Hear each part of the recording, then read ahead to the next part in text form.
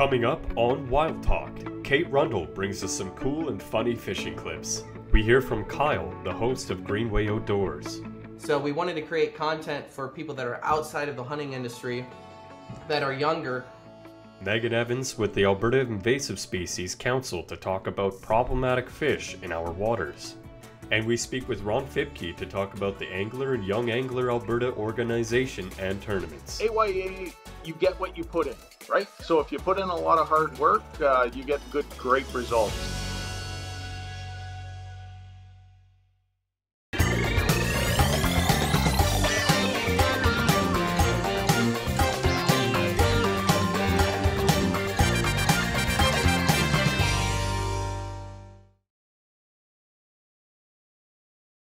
Wild Talk is brought to you by Trapper Gourds, the Wild TV Canada app, and these fine sponsors.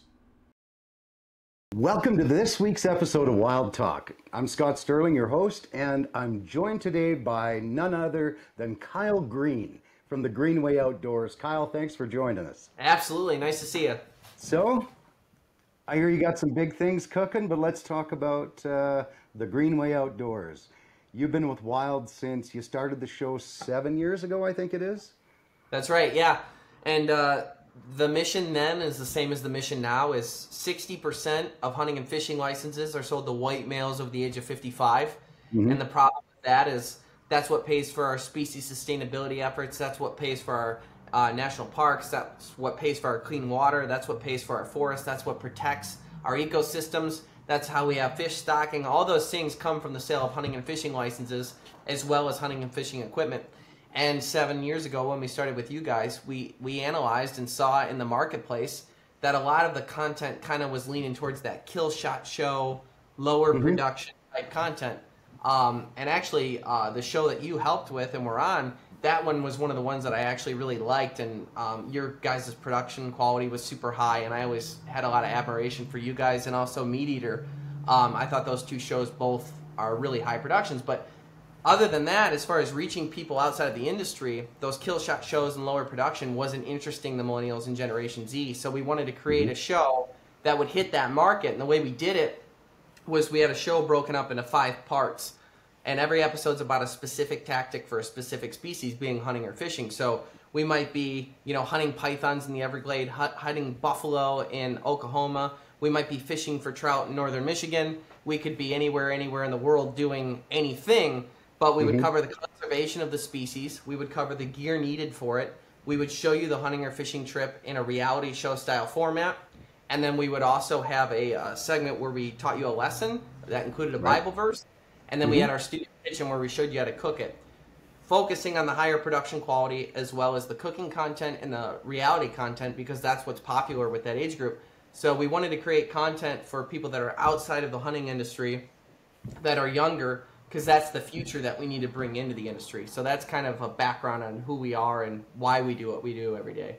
No, you're 100% right. And I've followed your show obviously since the beginning, and it's gotten nothing but better over time. So, well, because you guys are still, how old are you, Kyle, now? We're all, our youngest guy on the team is 21 and the oldest guy is 33, and we're everywhere in between there. So it's a whole team's young. You guys are all still wet behind the ears, I think. Yeah, we have a young team. And you look at it, the team that's been with me is the same team since day one.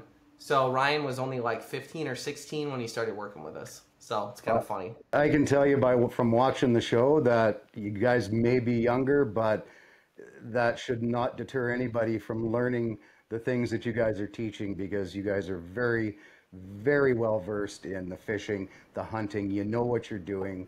And sometimes that takes, people 52 years or so to actually learn this stuff, right? So tell us a little about your latest trip. I think you were in the Upper Peninsula of Michigan fishing for, was it rainbows, brook trout, and you got a surprise fish too. Tell us about that one. Yeah, so we were, the Upper Peninsula of Michigan has a lot of cool landmarks, and the show that is going to be coming to you guys here soon we've really tried to encompass different cultures, different areas, different landmarks, and kind of give that history type exploration aspect of the show, in addition to just going out and shooting something. And so when we were up there brook trout fishing, we went and visited Kitchity Kippy, which is a natural spring, and it's a tourist attraction in the UP. The most crystal clear blue water you ever saw in your life. We went cliff jumping off of a place called Black Rocks and near Marquette. And then we also did Pictured Rocks, which is super well known. People travel from all over the world to see it. These beautiful cliffs that come out of the water. We went and visited those, and then we did some trout fishing. And small river brook trout fishing is my favorite thing to do. Duck hunting is the only thing that comes close. I've traveled all over the world and done all kinds of hunting and fishing. Were you fly fishing or spin casting? What were you doing? Yeah, we were spin casting, and that was actually part of it too. Is like a lot of people like the idea of getting into fly fishing, as do I. But because our goal is to bring new people into the outdoors, dumping fly fishing on them without a guide is tough. So I was showing them how to use spin casting reels and how to do it effectively. We're just using #1 spinners. And also another thing we use is like 1/16 ounce tungsten jigs tipped with 1-inch gulp minnows, and to teach people a couple different tactics they could do outside of fly fishing. It's like our goal is always, if everybody's doing something, we're trying to do the opposite. in that case, that's what we did. But we caught a ton of fish, and we caught a bunch of brook trout. We probably caught over 100 fish in the 2 days. And then we got a couple rainbows, a couple bigger ones. In the waters that we were fishing were like small rivers. A brook trout has to be 7 inches to keep, brown trout 8 inches, and rainbow trout 10. And we caught plenty of keepers of all of those. So we had tons of fish to eat, which is good. We got to jump to a commercial break, so we're going to leave everybody with a cliffhanger for this other fish you caught that you were not expecting. We'll be right back after this commercial break with Kyle Green from the Greenway Outdoors.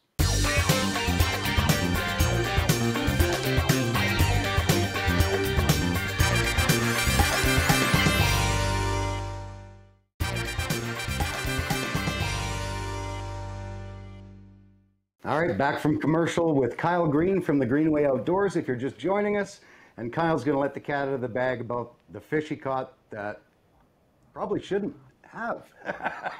Kyle, come on, let's continue the story. So you got a whole bunch of brookies. You got a whole bunch of legal ones to eat. You guys ate like kings, which of course is awesome. Fresh fish right out of the river. There's nothing that beats it. But this one is cool. Keep going. Nothing cleaner, nothing better. There is a small group of migratory steelhead that come up during the summer in a lot of these rivers. But if they're there too long, it can kill them because the water temperature really changes on them. And I was in this hole, and I caught a brook trout out of it. I got into my creel. It was like a 10-incher. And then I'm getting ready to go again. And I look, and I see a fin above the water. And I'm like, what am I seeing? Like, you glance over it. I'm like, that's a fish fin. So, and then I'm like, yeah, it is, because it's kind of moving and this and that. So I'm trying to cast right in front of it. My buddies tried with MEPS, and he wouldn't bite. So I put the gulp minnow, and I was bouncing it because it's a jig head like right in front of it, and it just kind of lazily grabbed it. I set the hook, and I was using 6-pound test and an ultralight, and that made things interesting fast. So he took off. I'm literally chasing him around the river so he wouldn't break me off, trying to keep him out of this and keep him out of probably the dumbest looking stuff you've ever seen. We ended up getting him, and Jeff's trying to get him in the net, but the net is a trout fishing net this big. The fish was 27.5 inches. Holy smokes. Yeah, he was a beast. So we ended up getting him up, and long story short, once we have him, his head was a really good size, but his body had slimmed out. One of his eyes was kind of glazed over. He looked rough. And my hypothesis is the reason why he looked rough was because of getting into the river, got too warm, and then it was killing him. So over time, we ended up letting him go because I was unsure of the regulations, and I was unsure if my hypothesis was right, and I didn't want to eat him. So we ended up letting him go, and he went on his way. But it was a really cool bonus fish, and obviously made for some real cool TikTok reels and that sort of thing. No, I bet, I bet. So real quick, let's talk about rainbow trout here. Because I know in Western Canada, and we have a ton of rainbows. We've got lakes, rivers, streams that hold them. There's some massive ones caught in Western Canada every year. What's your go-to lure for rainbows? So I've done a couple different tactics that I really like. If I'm in bigger water and it's spawning season, for instance, I was in Idaho and we did the Snake River. One of the things that worked real well was a plastic bead with a bobber, and we were sight fishing them, and we could see where they were on their beds, and we would cast above them and let that bead drift right through where they were, and you'd see them take it, and I'd set the hook that way. That was really fun, and I like bobber fishing a whole bunch. I always have since I was a kid. And when you go to sleep at night, my dad always talked about, you go to sleep at night and you close your eyes and you still see the bobber doing its thing, like in your vision, Yep. you know, for the rest of your nights, like burned in your head. And then obviously my go-to in small river stuff is a number one MEPS. I like silver and I like gold. I'll use bronze if they got it, but I pretty much just use silver, gold, and that's it. Just plain old number one MEPS spinners with an ultralight. I've gotten really good at strategically casting with that. I know, you know, working the lure in the water can be tough, but that's kind of my go-to. Or last but not least, depending on the size, rainbow trout in the waters, if it's big water, I'll use, you know, 1/16 ounce jig with like a 2.5 inch gulp minnow with a nice long extended hook, and I'll thread it on there so the jig head almost looks like the head of the minnow, and then the body comes off the back and the hook kind of comes out of the back of it. Right. I'll use that, and for those, you kind of cast into the holes and you let it sink for a second, and then you can kind of bounce that. That's nice for wary older fish because you can hold it in the hole longer. Right. You know, and that sometimes that'll interrogate a strike. Cool.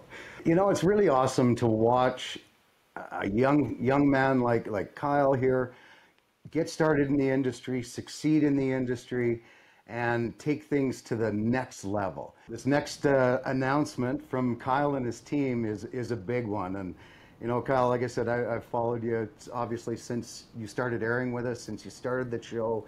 And over the years, it's gotten better and better and better. And I'm going to turn it over to you to let our viewers know what Wild TV has coming this year in October from the Greenway Outdoors. Yeah, so we signed a big announcement, a big deal with the outdoor block of the History Channel. So shows like Swamp People, Mountain Men, Duck Dynasty, Alone, that grouping of shows, there's going to be a new show coming to that block, and it's obviously the Greenway Outdoors. We're doing a 10-episode series. We're hunting buffalo, we're hunting python, we're in the Everglades, we're trout fishing in northern Michigan, and pretty much everything in between. And we're doing a moose episode too in Maine.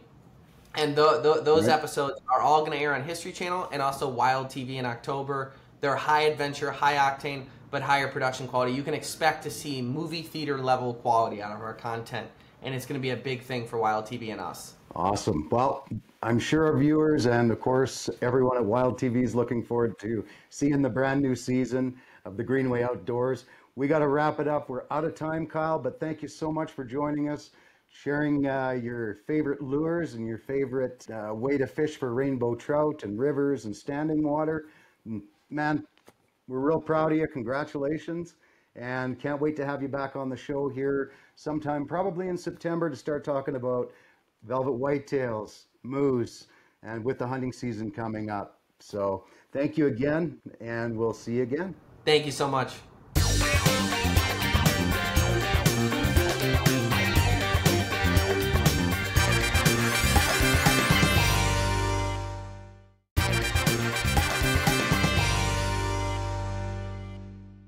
Hello there and welcome back to Wild Talk. I'm Kate Rundle, here to present an all-new segment featuring bizarre moments captured while out on the water. For this week's episode, we fished around for some funny and wicked moments to show you in 3, 2, 1.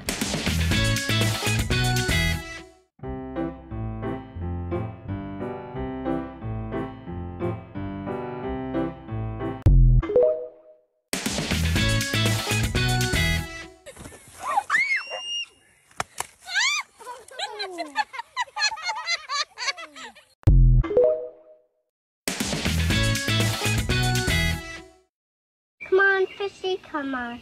Fishy, come on. Fishy, come on. Fishy. Just take the fucking bait.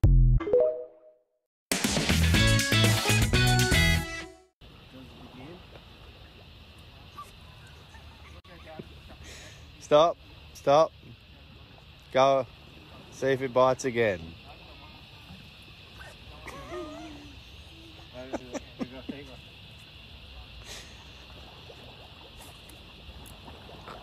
You got one? You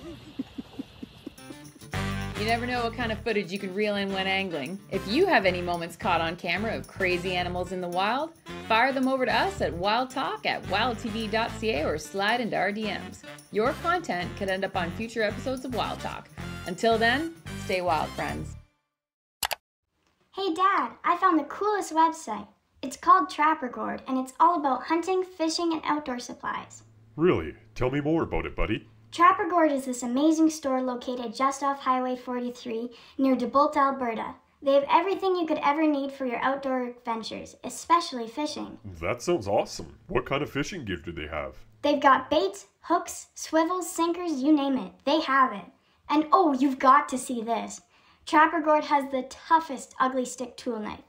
It's specifically designed for anglers like us, with non-slip handles for better control in any condition. And the metal is super rugged. Sounds like the perfect tool. I always wanted a reliable fishing knife. But wait, there's more. They also have the Flex Fillet Knife. It's perfect for you, Dad. It has a flex in their blade just how you like your knives. It's excellent for filleting fishes of all sizes, and the handle is designed with a one-of-a-kind, no-slip grip for total knife control. So maybe you won't cut your hand like last year. Wow, that would come in handy during our fishing trips. Definitely. And you know what else? Trapper Gourd has a massive inventory, and everything is usually in stock, so we shouldn't have to worry about finding the right gear when we need it. That's fantastic news. We should plan our next fishing trip soon and visit Trapper Gourd to gear up. Yes, I can't wait to go shopping and find all the awesome fishing gear. I'll definitely catch a big one now. Alright, sport. Let's check out Trapper Gourd Homestead and Survival together and make our fishing trips even better.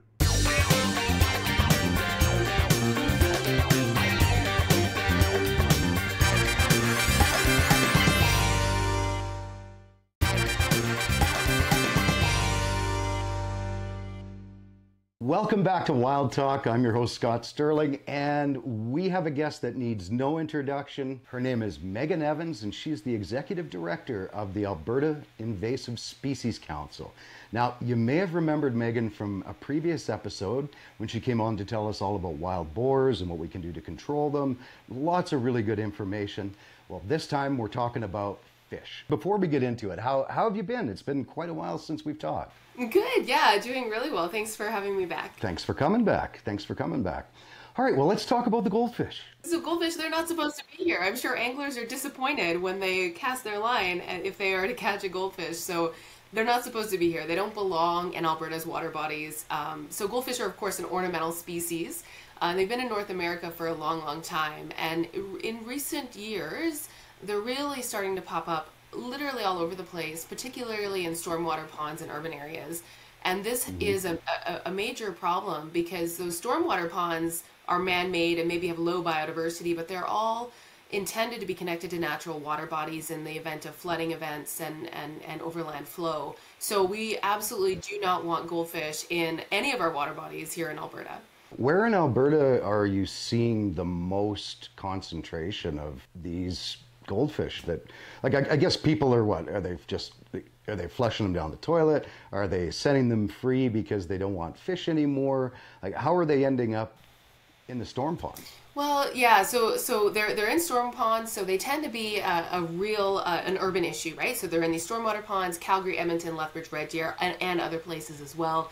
But those are some of the hot spots. People are actively dumping live fish. So they're taking the bowl, they're taking the tank, and dumping those live fish. The motivation, we think that folks might think it's the right thing to do, that it's, they don't want their pets anymore and they're rehoming, that sort of thing. That is not a practice that we want to promote. The flushing thing, most fish are not likely to survive a flushing process. So, or, going through the treatment process, etc. Yeah.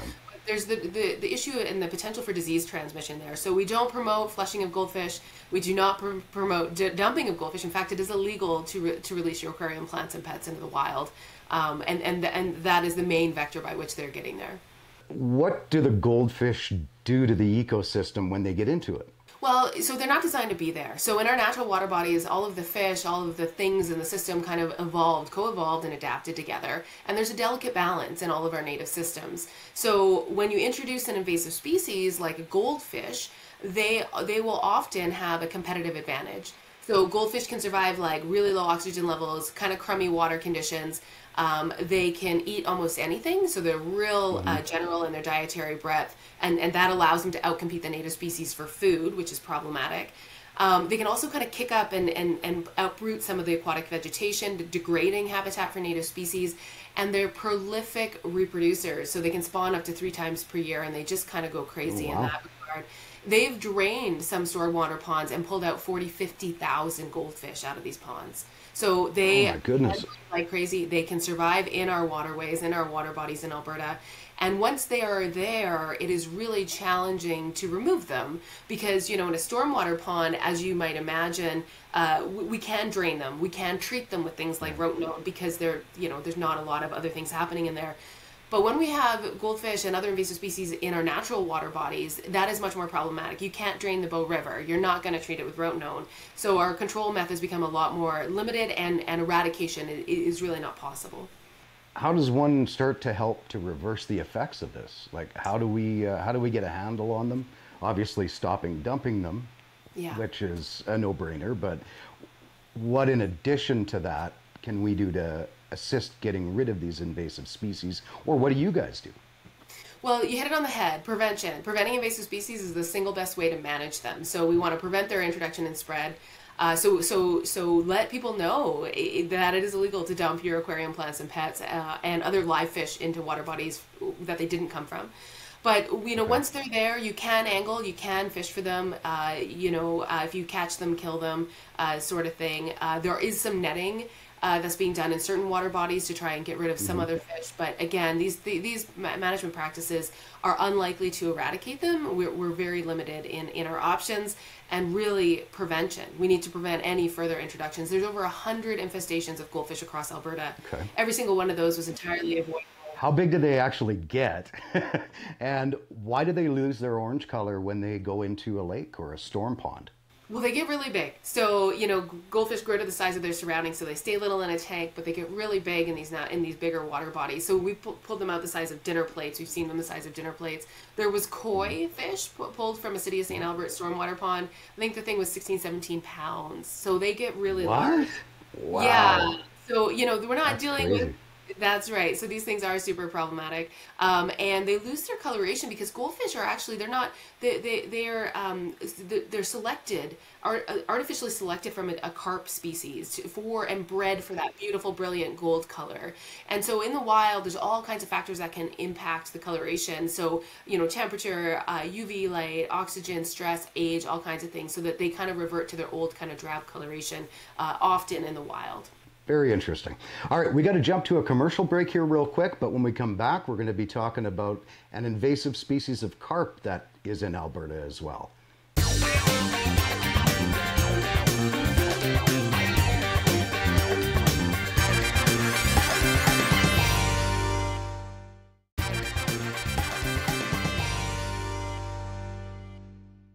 And we're back with Megan Evans from the Alberta Invasive Species Council. The next fish we're going to talk about is the Prussian carp. And from what I understand, there are a number of river watersheds that have been infested with this particular species. And I think it's the Bow River, the North Saskatchewan, the Old Man, the Red Deer River, Rosebud River, and the South Saskatchewan River. So, Megan, what's the deal? Where do these things come from? How did they get in there? And again, how do we get them out? How do we help? Prussian carp, Alberta's claim to fame. We're the first location in North America to find Prussian carp. So Alberta was the first. Lucky us. Lucky us, yeah. Not a great claim to fame. initially found in 2006 in the Bow River. More kind of sleuthing and eDNA research has found that the actual introduction was likely closer to 2000 in the Red Deer River. But since then, they've moved throughout. As you said, they're moving, expanding their range in Alberta exponentially, and I think they've been found in Saskatchewan as well. Now, we know that obviously within watersheds that are connected, they can move around, but people, the occurrence of Prussian carp in the North Saskatchewan watershed was new, and that was recent in the last couple of years, and there was eDNA that was done prior to that confirmed they were not present. So that is somebody actively moving this fish from one watershed to another, which is illegal. That is a finable offense, up to $100,000 in a year in jail. You are not allowed to do that. You ask, what can we do about it? Well, when they're in rivers like the North Saskatchewan River and the Red Deer River, we have very limited control options. There's not a lot that we can do. And these Prussian carp are so prolific. They are like they're just such a really good invasive species. So they breed really fast. They can spawn up to 3 times per year. They eat all the different kinds of food. They can outcompete the native species for habitat. They also can reproduce sexually and asexually. So the female Prussian carp lays eggs. They can be activated by the sperm from some other fish species. So they're not actually fertilized. Really? It activates the eggs and results in clones, all female clones. So they have this tremendous reproductive advantage, right? So we want to be keeping Prussian carp out and preventing their spread into any other further water bodies. And we really need to get to the bottom of why people are moving them around. And it might be because they want to angle them closer to home. We're not really sure, but these are really problematic species. And again, all of these introductions were preventable. We don't know how or why the original introduction occurred, though, so it's still a little bit of a mystery. Where is the highest density of population of this invasive species right now? Is it the Red Deer River where they got introduced, or is it someplace else in one of the other water bodies? It's tough to say. I'm not sure that we have strong population estimates, but we do have a couple of different resources to kind of look for that information. First, there's the EDMAPS website. It's EDD Maps, and you can just do a quick search for Prussian carp, and it'll pull up all of the publicly reported occurrences. So that gives you a pretty good indicator.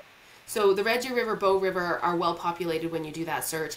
I've seen photos of Prussian carp in Lake Newell, like piled up kind of on top of each other. So certain times a year when the canals open or do different things, like they're really, they can be large populations in those areas. But yeah, the Red Deer and the Bow River are probably the 2 biggest hotspots for sure. That's insane. So is there anything else that people can do, anglers can do, besides not putting them back in the water if they do catch them? Yeah, if you catch them, kill it. You can't transport them live away from the water body. Again, there's a lot of regulations surrounding that. If you catch a Prussian carp or a goldfish, kill it, and you can report it. So we actually really do want to know what you're seeing on the ground. Snap a photo. That EDMAPS app and website that I talked about, that's a great way. You can just report directly through that. We want to know about it, though, absolutely. Again, prevention. An ounce of prevention is worth a pound of cure, and never were there truer words in the invasive species world, because once they're in these water bodies, we are very limited with our control options. We're going to jump on to the next species, and this one's actually really interesting to me because I didn't actually know there was northern crayfish, or crawfish, however you want to say it, in Alberta until just a few years ago. And that's the one we're talking about next. Where do we find them? How did they get here? How do we get rid of them besides eating them? Well, have you ever caught a northern crayfish? Have you ever come across them? I've never come across them, never actually ate one, but if those big crawfish feeds that they have in Louisiana are any indication, I'm thinking that I might need to go get some. I hope they taste as good. Supposedly, yeah. So they're literally everywhere. So we think that they're native to a very small watershed in central Alberta, the Beaver watershed. But literally, they're only really supposed to be there. They're not supposed to be anywhere else. They're literally everywhere else. I was at a school group next to a creek in southern Alberta, and I have my preserved crayfish. And the kids walked down to the creek, and they found live crayfish just in the creek. They are popping up literally everywhere. And we think that the mode of kind of the pathway of spread and introduction for these crayfish is people actively moving them around because they want to harvest them. So we don't want people doing that. Again, these are an invasive species. They can outcompete the native species, and they cause a lot of problems. Once they get into these water bodies, we're not going to be able to get rid of them. We've got really limited control options. So it's illegal, and we really discourage that practice. Yeah. All right, well, we got to jump to a commercial here real quick, Megan, and then we'll be right back to continue on the crayfish or crawfish, again, however you want to say it, and we'll be right back.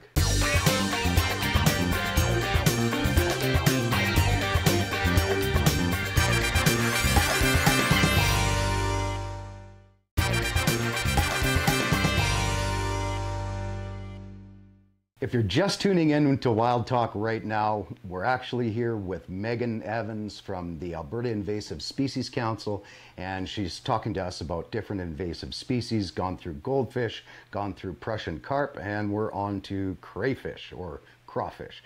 Talked a little bit about them, Megan, just before the break. Let's jump right back into where we left off. How did they get into the water bodies? I think we covered, and you figured that they were being moved by people to be closer to home so they can harvest them, I'm guessing. Again, what can we do to help with the problem as anglers in the province of Alberta? Well, I think, if you catch them, kill them, absolutely. And you can't transport them live. Again, with all of these aquatic invasive species, that's prohibited. You have to catch them and kill them.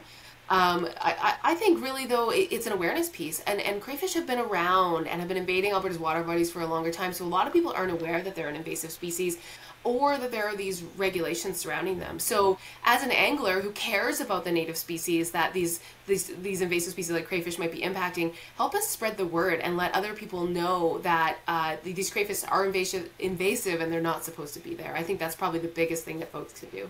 Yeah, they've been actually caught in Banff National Park. They're really spreading out, starting to spread out now, right?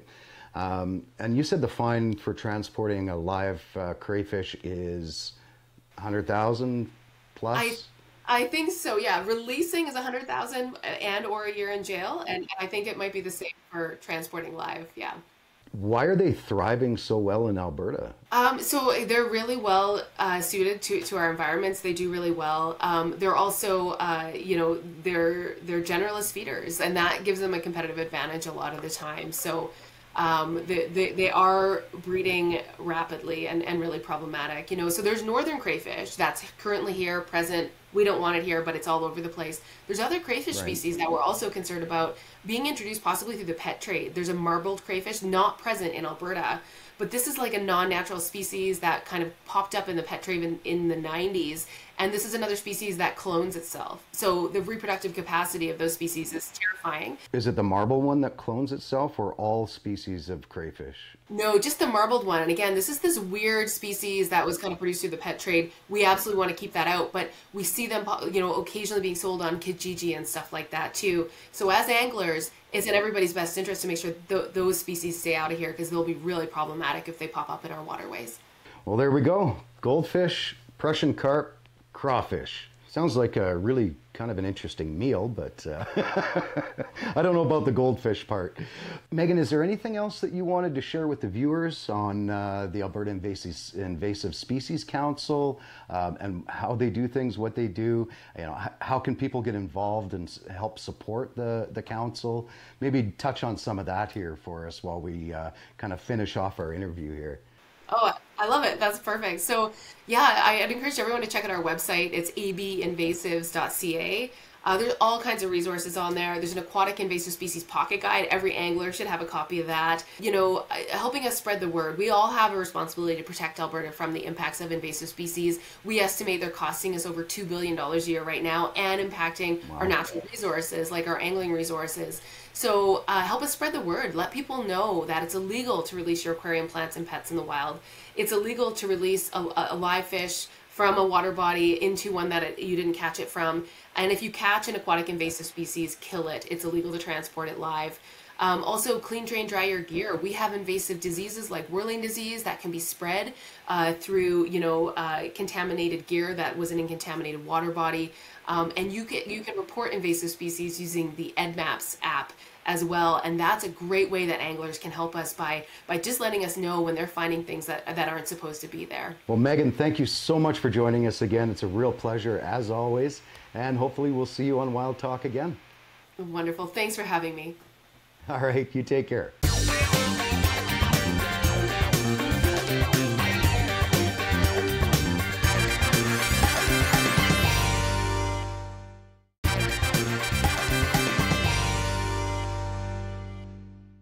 Our next guest does not need an introduction. If you know anybody in the fishing tournament circles, Ron Fibke from the Young Angler Tournament. Ron is the event coordinator for the Calling Lake Northern Alberta events. Ron, thank you so much for joining us today. Hey, thanks for having me, Scott. So I heard you had a great turnout and an amazing tournament. We had one of our team, Ryan Kohler, came up and participated in the tournament this year for the first time. Tell us about last weekend and how the tournament went. Yeah, we've been at this for a long time, and it's only getting bigger and better with AYA, and it is AYA. You get what you put in, right? So if you put in a lot of hard work, you get great results. So the contestants let you know every year is it's always bigger and better. And I always ask, what can I do? And they're like, what you do is great right now. Sporting goods, fishing stuff, a little bit of electronics. So yeah, no, it's kind of awesome. It's great feedback we get as well. Awesome. Well, tell us about, when did Young Angler, these tournaments, when did they get started? Tell us a little bit more about what happens at these tournaments, and kind of give our viewers an idea of if they wanted to come compete in these tournaments, how would they do that? Sure. So tournaments in a whole is a little different than AYA tournaments. So if we focus just on AYA tournaments happened roughly about 24 years ago, and it started in Ontario. So what they tried to do is they had 10 teams from Alberta, and back in the day, this would be a regional event. So the top 10, the winners of the 10 regional events would go and do a fish-off in Kenora, Ontario, actually it was for a trip to Disneyland. So that kind of fell down. Then it went from 10 teams. It went from 10 teams in Canada and then 10 teams in the US. So then it became another fish off with the 20 teams. But there again, going to Ontario from Ontario, from Alberta, from Saskatchewan, and from the far places in the US, people just weren't able to make it to Kenora because the expense was a little bit too much. So within COVID, they kind of stopped the main event in Kenora, and then we just kept having the regional events. So to get involved, just a little bit of history with that, it's been in Alberta for just about 20 years. So I believe this is my 13th year doing AYA, being the event organizer, and I fished it for 5 years prior to that. So the contestants were really happy when I actually started putting it on, because I won it 4 out of 5 times with my 2 boys. That's how I got involved with AYA. So yeah, it kind of just grew from there, and getting great sponsors, that was the key, and getting with the community and getting the community's the feedback. So I would go to AGM meetings, for instance, in the Calling Lake area, let them know that, hey, we're not here to hurt the lake. It's all recreational, catch and release. So that was kind of their biggest focus is, we're going to come and kill their fish. We have to jump to a quick commercial break, but we'll be right back with Ron Fibke from Young Angler, and some more information about those folks and a little recap about the fishing tournament that was held a week or 2 ago. So we'll be right back.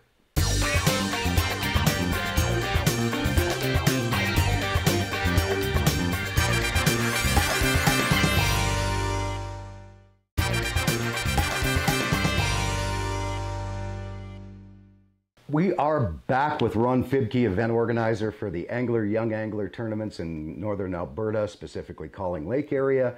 Ron, I wanted to talk a little bit about the tournament that you guys held on July the 8th. You guys hold this at was it the first weekend after the July long weekend for this tournament? And tell me about the tournament. What happened here on July the 8th? So just kind of give you a quick breakdown of it. We had great weather.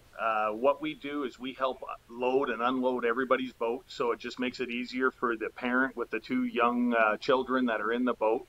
So yeah, we get them off. They blast off at 8 o'clock, 8:30. They blast off, and they're in search of 3 fish. So 2 have to be slot and 1 over. So once they get their 3 fish in the boat, they can come and get it weighed in and fish all day for that elusive big fish over 55 as well. So kind of a little bit of strategy and just talking to the competitors, I would always get those slots into play, the 2 slots, and they were between 45 and 55, get as close to 55. And then once you get that 1 fish, that one that's over 55, it has to be put in your live well. Once it's in there, you got to come and weigh it in. So that's kind of the strategy there. Then after that, it's get off the lake and come for a good barbecue, and then presentations and give away all the cool prizes. Quickly touch on how potential sponsors can get involved to sponsor the event, provide prizes, gear, that kind of thing for all the young folks that are participating in the tournament. So this is kind of what AYA is all about. It takes people like Wild TV and all the great sponsors that we currently have right now at the present time to make this event even possible, because all of this is through donation and sponsorship, the prizes. Sure, there's a little bit of an entry fee of $200, but that just basically pays for the barbecue and a few prizes, because you got to remember too, first place is a boat, motor, and trailer. So that's what they're getting. So not only top of that is all the prizes are pretty well equal throughout the 70 prizes. So it's kind of a special and a unique experience when it comes to this type of event. Absolutely, and the kids certainly benefit a ton from it. So amazing. Now, if I was a team that wanted to come in and compete, how would I register in the Angler Young Angler Calling Lake tournament? So right now at the present time, we kind of have like a grandfathered list. So this is where it's really hard to get in. So we have 70 teams right now. So what I usually do is the past 70 teams, I give them the first right to refuse. So I send out an email sometime in February. They have a couple of days or a week to respond. And then after that, I open it up to the public. But this year, 70 teams responded. I was full in 2 hours once I advertised it. So it's tough. It's tough. Well, I'm certainly very, very happy, Ron, to see the success you guys are having with Angler Young Angler here in Alberta and across the country. And of course, from every one of us at Wild TV, we're proud to support you guys and be involved. So guys, if you want to sponsor the event and get involved in the Angler Young Angler, even just to compete in this great event, be sure to email Ron at ronfibke, that's RONFIB as in Bob, KE @gmail.com. Ron, thanks again for joining us. You've been a great guest, and I can't wait for next year. Great. Thank you, Scott. Thanks for joining us today and watching this week's episode. Without you guys, we wouldn't have a show, so thank you so much for watching. Be sure to check out Kyle Green from the Greenway Outdoors. Reach out to him, tell him you saw him on Wild Talk. Big shout out to Megan Evans from the Alberta Invasive Species Council. Her and her team do amazing work with this type of thing here in Alberta, so make sure you check out their website as well. And of course, a huge shout out to Ron Fibke from the Young Angler tournaments in Northern Alberta. Again, I'll say if you guys want to get involved, it's a great event and does so much for the kids. Ron Fibke, RONFIBKE @gmail.com.